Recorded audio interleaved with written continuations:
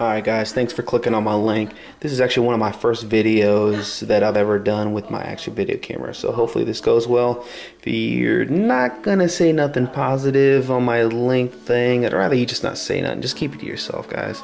Let's all be adults to a certain degree. Here to have fun, but let's just keep it positive. This is my AR-15.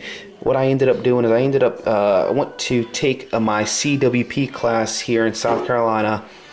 The guy that was actually teaching the class, I just went up to him. I was actually in the process of building a AR-15, and I was really looking to get the Spikes Tactical, and even the Punisher. And I went up to him, was like, after actually during our break, I was like, man, I know you own your own gun store, and I was like, man, is there any chance that you guys have a Spikes Tactical Lower Punisher? And he goes, you know what, Oscar, I think I do. So after the class, we went over to his store, and sure enough, he had it, and I was like, I'll take it.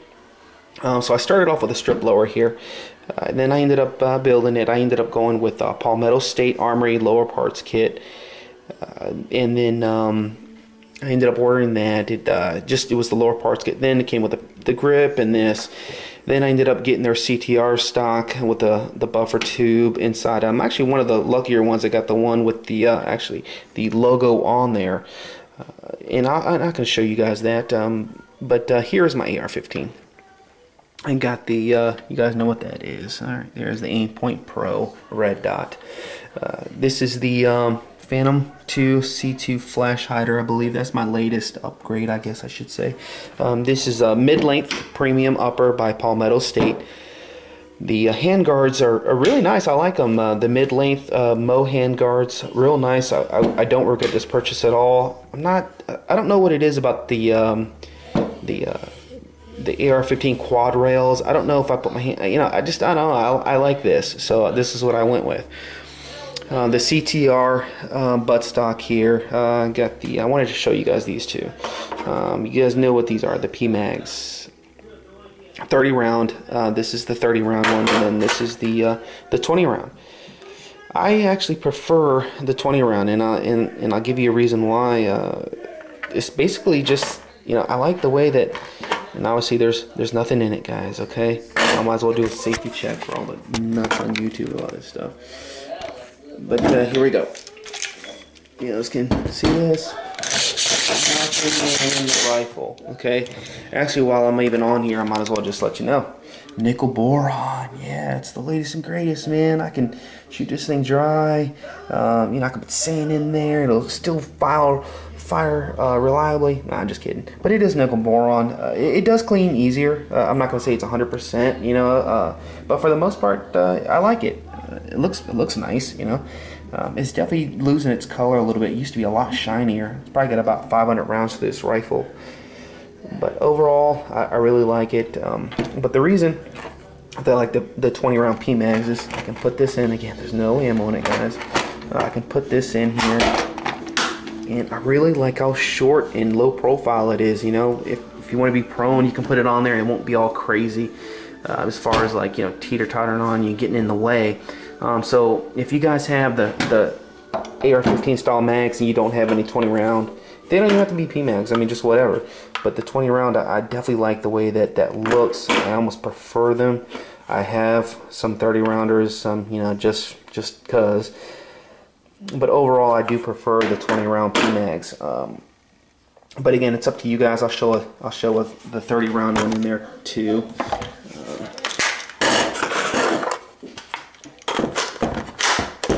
Hopefully you guys see that. But there's the 30 round. And now you can see how far off the table is now. How far off the rifle is and stuff from the table. So I mean, now you can see like all kinds of slop in the rifle. So again, I mean, that's completely up to you with whatever you guys, how you want to build your rifle. I mean, it's your rifle, you do whatever. The mags are kind of, I mean, it's so easy to change out. So, but basically, I mean, if you don't have any 20 round PMags, or 20 round AR-15 mags, I would definitely get some. This is the CTR stock. It's got the friction lock on it versus the Mo, which doesn't. This is nice. It definitely doesn't wobble when you lock it down. So I definitely like that feature. Then I got the little sling thing here, which I've noticed. I mean, whenever I use my sling, you know, it seems like it kind of gets in the way. Man, if you guys can, there's a guy on YouTube, Frank Proctor. Check out some of his videos, and Superset CA, I believe, Superset CA. The video quality of these guys, man, especially Superset, no offense, but he's actually filming Frank Proctor a lot of his videos. Man, outstanding. Frank Proctor, man, I'm really looking forward to taking one of your classes. He's actually in Alabama, which is, I'm in South Carolina, a few hours away from me. I actually contacted him. He replied back to me. Real cool dude, is like he likes to say, but real nice guy. And Superset, man, you make some awesome videos, man. If you ever watch one of mine, they're going to be nowhere near as good, but hey, you know, trying to contribute here.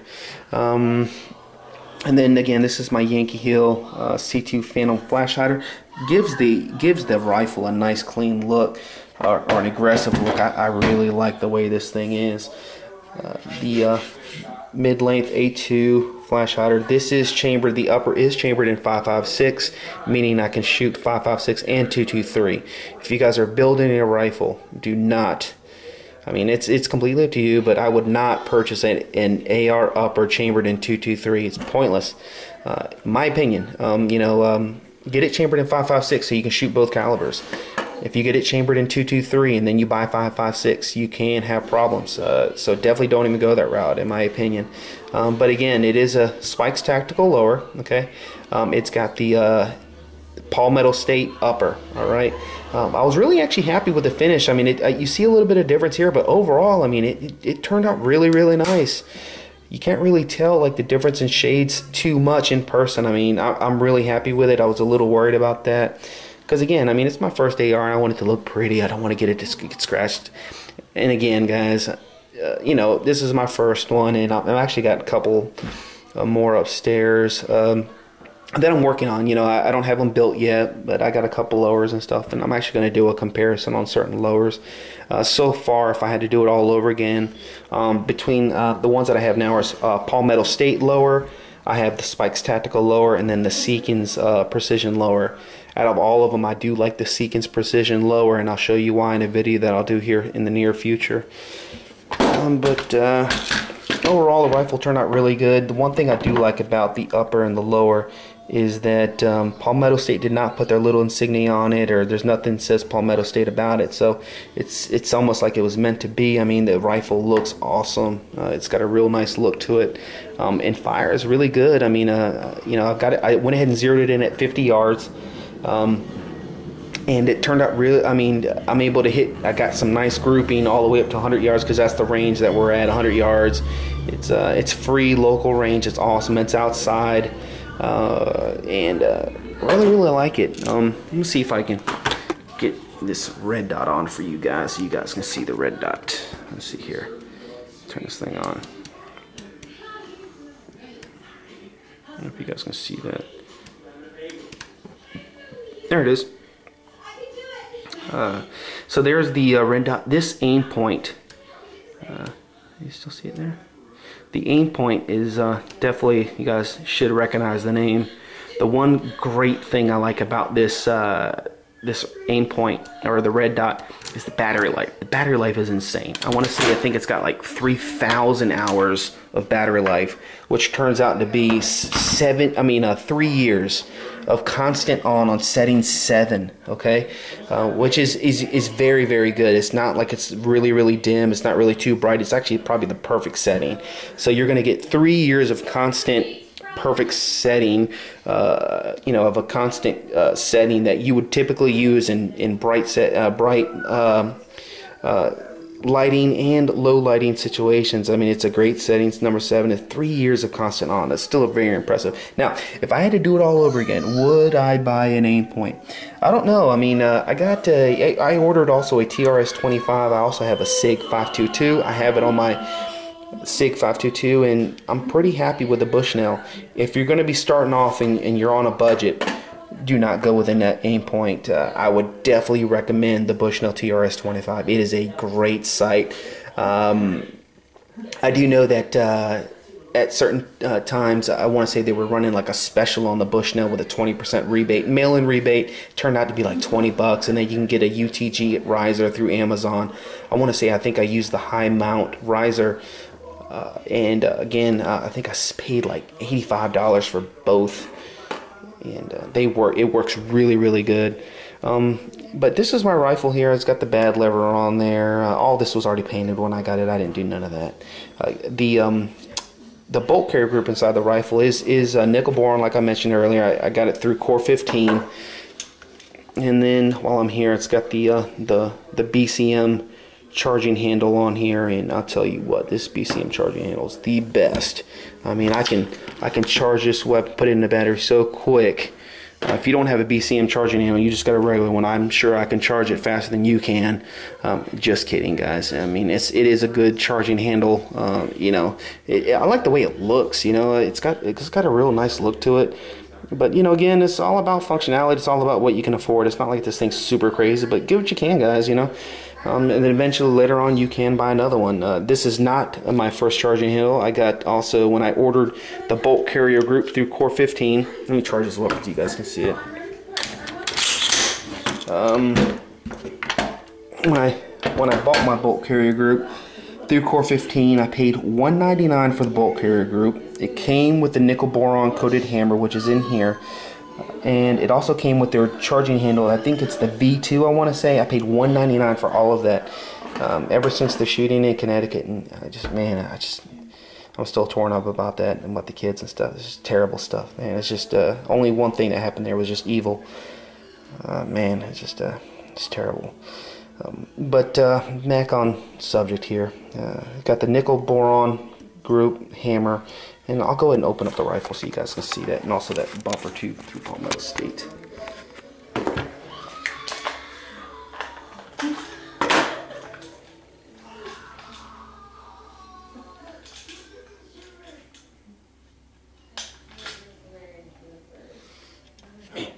Maybe I should have cleaned this thing. I did go to the range this past weekend, but this is the hammer, coated nickel boron.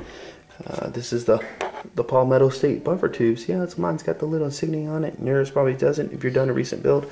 I've been told that the new ones, they do not have the Palmetto State logo on there, so that's what it looks like, guys, if you were wondering about that.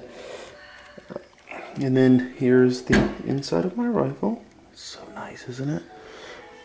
But that's pretty much it, guys. I mean, this is pretty much it in a nutshell. Let's see here.